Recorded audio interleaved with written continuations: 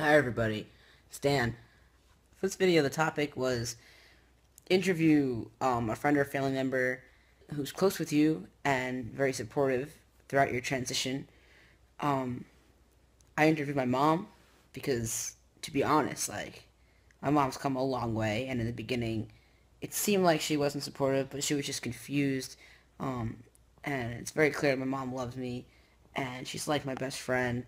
I know she's going to be there for me all the time, and she's there every step of the way throughout my transition, and I know she'll always be there for me.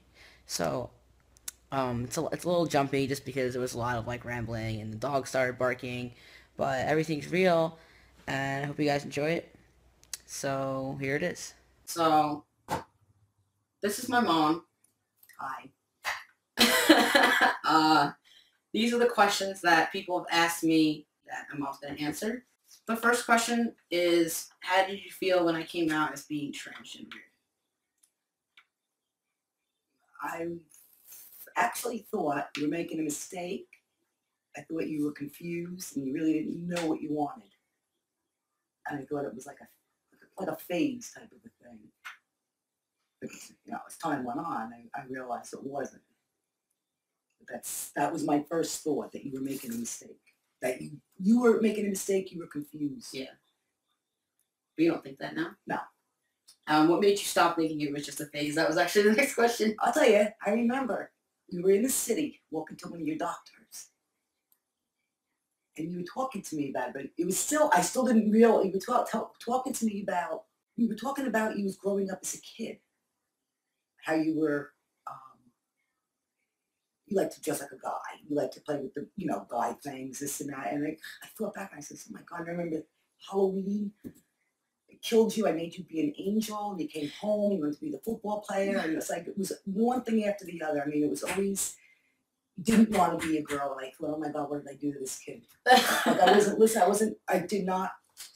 just went right over the top. You didn't know. I didn't. I had no clue.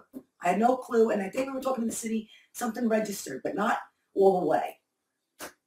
And you started to very, very vaguely, you were talking to me about it, like every once in a while. I tried to do very sporadic. Yeah, you did. You did. That was good. When you asked me not to start hormones and have surgery, you said you're going to kick me out. How did you feel when I just did it? I just did it anyway. So, but I remember you kept saying, I have to move out June 1st or May 1st or this and that. I remember saying, if you were going to move out, you'd have a place by now. And then I said, what is it with you? You have to move out, you have to move out. And then you said you started. And that's hormones. Yeah. Hormones. I was like, oh shit. I mean, I was upset. Well, I don't know. I wasn't really upset. I was confused. I think I was confused. I think I was very confused. Yeah. I wasn't sure, I don't know. It was a hard thing for me to accept. Yeah. My daughter is not going to be my daughter, But you are the same person. The same, and that's what you kept telling me. I don't know what I was thinking. And she thought I was going to change. I know. You're not going to be you, and now you don't even notice. I know. But then the second part of that question is, because I did it anyway, behind your back, did you believe that that's what I needed to do? Yes. I knew it was what you needed to do when you stormed out of the house, and I knew that. I could see that you were happier. Now, now, yes. But definitely. when I did it anyway. Yeah. Did you ever think I was different growing up than all the other girls? Definitely, as I said before. Yes, you were, and I tried to fix your hair and this and that, and I know I did. I did all that. I know. Shit. You hated it. And the makeup. But I didn't understand. I'm so sorry for that. I feel guilty. Guilty. I do. I think back and I'm not going to get emotional here, like I always do, but I'm happy for you. Oh. I love you. I love you too. I always told you that from the get-go. I said, I just want you to be happy. I know. I'll always love you. That's what matters. Do you feel like you lost a daughter?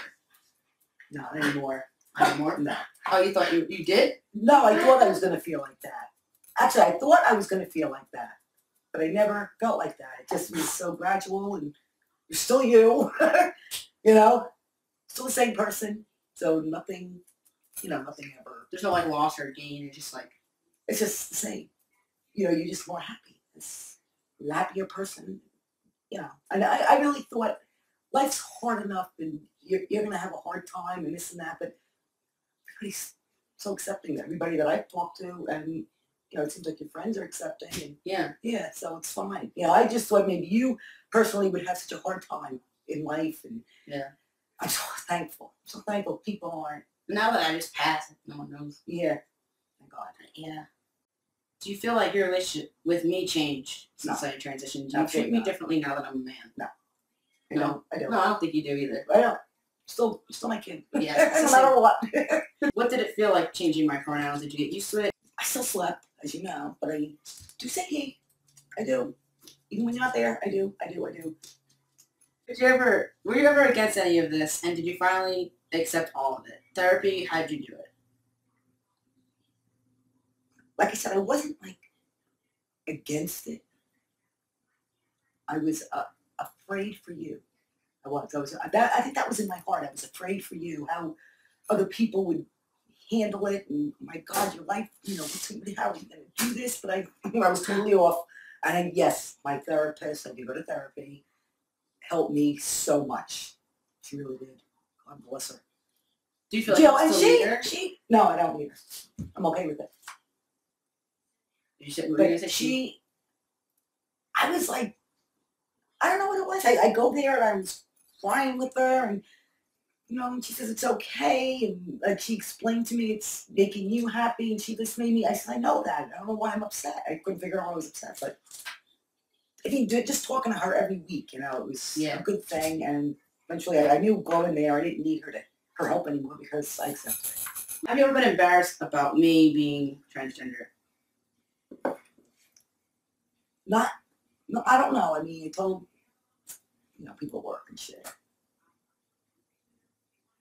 I was embarrassed. I was scared of responses, I think.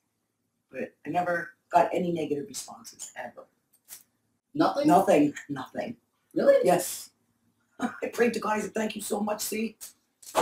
Not anybody. Not one person. Oh. And I have friends down the shore now. I do. And they're all okay with it. That's good. If he's happy, that's what he said next to him. He said it's not his fault. He did nothing wrong. It's not his fault. You did nothing wrong. You did nothing wrong. I'm sure that people think that it's like a fault and it's not. No, it's not a fault. It's my life and my body. You know what I mean? Yes. It's about you. You have to be happy. You're happy. I'm happy. And I feel like my body reflects me now. You know what I mean? Like it never did. I know. But now it does. Yeah. It was so weird. The more people I told them, nobody seemed to mind it. It was okay. And now I don't really care who I tell. So if one person out of 100 has a negative reaction, fine. That's how they feel. That's their opinion. Whatever. And then if you see someone that you haven't seen in a long time and they ask how I'm doing, are you comfortable telling them? Yes. About everything? Yes. Definitely. I have no problem with that. And then the last one is, what would you say to an unsupporting parent to try to help them support their transgender child more? Oh my God. Well, I guess just try to think about how you felt in the beginning. How they probably feel like that. They felt probably like their child, they probably would feel their child's making a mistake. Changing. And I guess I would tell them, it's their life. And if they're not happy in the body that God gave them, let them be happy in life. Life is hard enough. Let them be happy with what they have. Really. They'd have to, and I would tell them, if you can't actually deal with it, you should go to therapy because that helped me. It took time. It wasn't like overnight. I was just, that's what it really was though, Ron. It was like, I just was afraid for you. I didn't care about me. It's not my life, it's your life. And yeah. I guess it didn't matter how much I told you that what you're thinking doesn't make sense. Like, I'm okay, this is what I need. It doesn't matter, you have to go through it, I guess. And yeah, I think so. I think you do have to go through it to understand how happy it made you, you know. Because your thoughts are different now. Right. I'm happy for you. Remember I kept saying, well, what if you do this? And then 10 years from now, you think you made a mistake. Yeah, you said that a lot. But that's like, I guess, like, but any mother would feel like, what if they're making a mistake? They think that, that's what I thought. You think this, but it's probably not really true. But then the more I thought about it, and I talked to my therapist, yeah, it's not something that developed overnight. It's something was in you your whole entire life. Yeah. It really was. Even as little, when you threw, like, maybe 3, 2, you threw the dolls. Like a baby doll, you would get you like a little infant baby doll that you could care for. You threw it. Yeah, I remember a lot of different things that I overlooked. I remember I asked you I wanted to buzz my head, and I remember I saw this guy's haircut and I want it. I said something like You're like, oh, you look like a boy. Because I look like a boy anyway. And I'm like, well, I want to look like a boy. It's a hard thing for you to go through. I mean, look what you had to go through. And those around you to, just to understand, and you do understand. It's amazing how. Now I know you're happy now. Yeah. Yeah. All right. Yeah. Well, let's get along. All right, that's everything. So, hope you guys like that. If anyone has any more questions for my mom and I, let me know, and we'll gladly make another video. Thanks. This video is dedicated to Ryan Salons for all of the amazing work he's done. He inspired, motivated, and supported our donor all throughout his transition. This dedication was made by Eric Gurriero, who donated $25 this past Giving Tuesday.